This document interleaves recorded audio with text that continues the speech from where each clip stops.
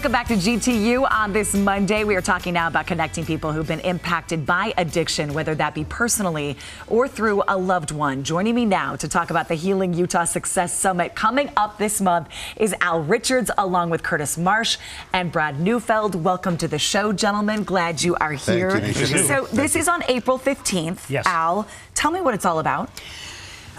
Man, it's all about inspiration.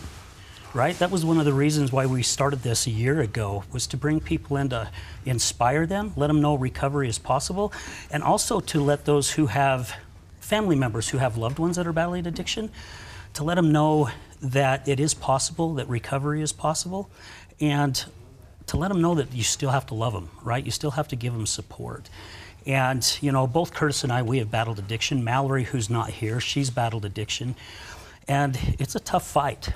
And so we wanted to put an event on where we could inspire and educate people about addiction. Curtis, is it a daily fight?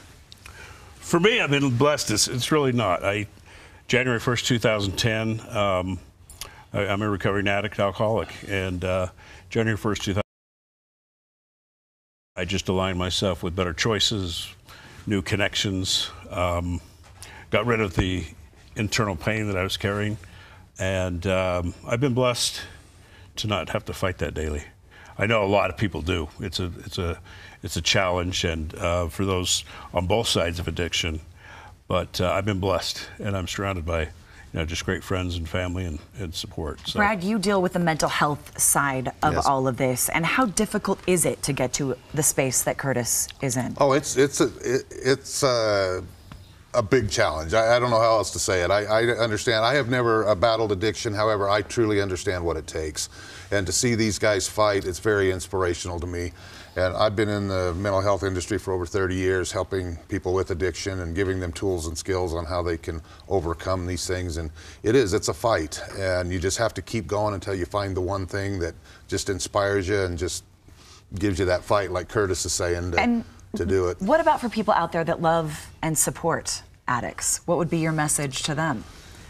Never give up on them, ever, ever, ever. As frustrating as it is, that's one thing that happens with, I know a lot of families, they just get to the point where they just totally give up. And I understand why. It's because it's very frustrating to get them to a certain point and then just watch them fall back down. But just know that every time they relapse, it's actually taking one more step to recovery. I know it's a weird thing to think about, but if you do, you just got to stick with them and keep going. Al, would you say summits like this and support like this and people gathering together is one of the keys? Oh, absolutely. You bet. I'm a firm believer that when a family member goes into recovery, I really do believe that the family needs to go into recovery as well. Because we don't understand it, right? We don't understand. It's easy for us to say, just stop. Those talons are buried so deep, it's really hard to get out, like what Brad and Curtis was talking about. So with this event, we're educating people a little bit more to say, hey, look, this is what it takes to go through recovery. Because I've got friends now in the recovery realm, man, they battle hard. It took my wife 7 years to get out of her alcoholism, and she's 27 months sober now, and it's to watch her go through what she went through. It's tough, and it was hard for me because I didn't understand it, even though I battled my own addiction. But mine was a little different, where when I was done, I was done. I didn't go through any recovery centers, nothing. I was just done.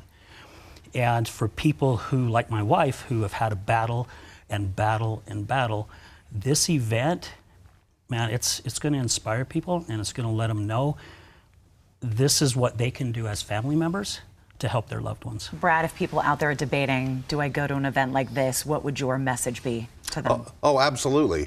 To me, the best place to learn how to do your recovery is to learn from other people who have been there and done that.